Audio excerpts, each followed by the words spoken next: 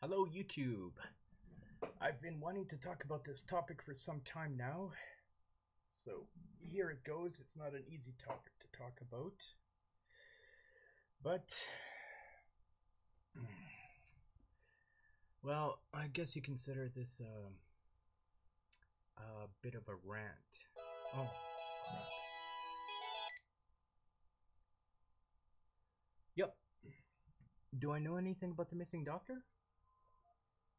Yeah, I killed him. Slashed his throat. I know people loved him, but so what? Why? Obviously, I had to do something. Look, I'm trying to do a YouTube video, okay? And you just screwed it up.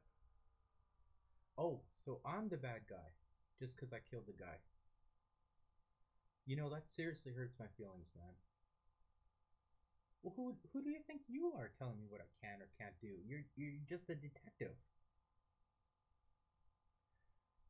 If you really have to know why I killed him, here it is. All my life I've been trying to get people's attention, okay? I wanted to make things interesting for once.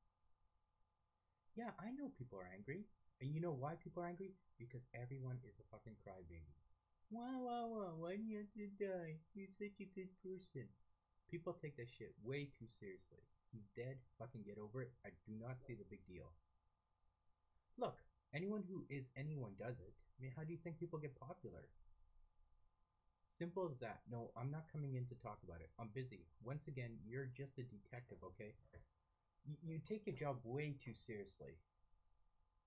How is this your business? Oh, it's your business. Oh, okay. Well, if you must know, we're gonna find a cute baby, show it off, and kill it too. I have to push the envelope. Yeah, it's my job. Look, this doesn't concern you. Seriously, you are just an actor playing a detective. I'm a producer, okay? You're not a writer, you're not a director. You had nothing to do with the script. The only way to keep the show going and to actually make it interesting in the pilot is to have an element of unpredictability. Because once it becomes too predictable, then people get bored and they stop watching. That's the last thing people want is a predictable show. I'm done talking about this. Bye.